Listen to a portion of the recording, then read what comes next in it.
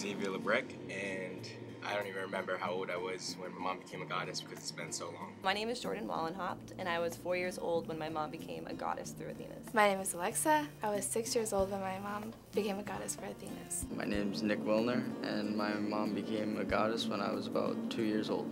My name is Evelyn Sesko, and I was 7 years old when my mom joined Athena's. My name is Jennifer Jolicoeur, and I was 1 year old when my mom started Athena's. For a while, I thought it was makeup. I thought that she was going out and doing like, not Mary Kay parties, but something along those lines. She came home from work and she would have just like bottles of like different lotions and things like that. So I thought she just like sold like beauty products. So I was like, oh, my mom's like a hairstylist or something. I'm not really sure what's going on. The thing my mother always told me from a very young age when I asked her what she did for a living was she keeps mommy and daddy's happy forever. So I guess in a way, yeah, I did know what was going on.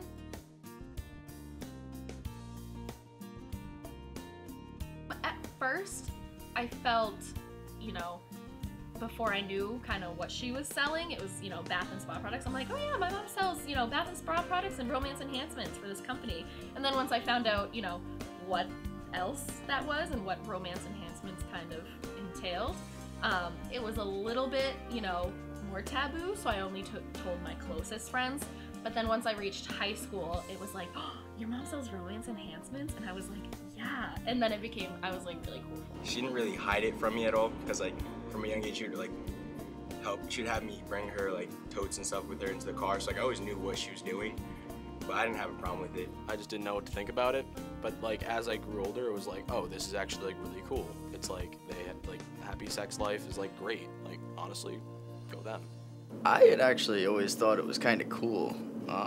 I always made the jokes because my mom also was a sex educator at Planned Parenthood. I would always make the joke that she would teach protection during the day and pleasure at night.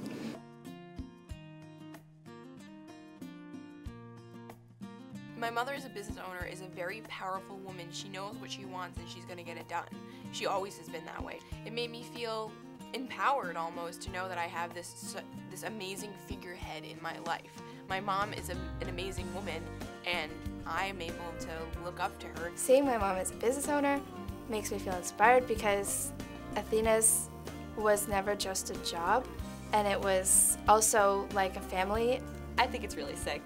She raised 2 kids on her own and has her own house, and she works hard, but she parties harder, and she really just does whatever she wants, and that's always been like really admirable for me and my brother. So it's just really cool to look up to that.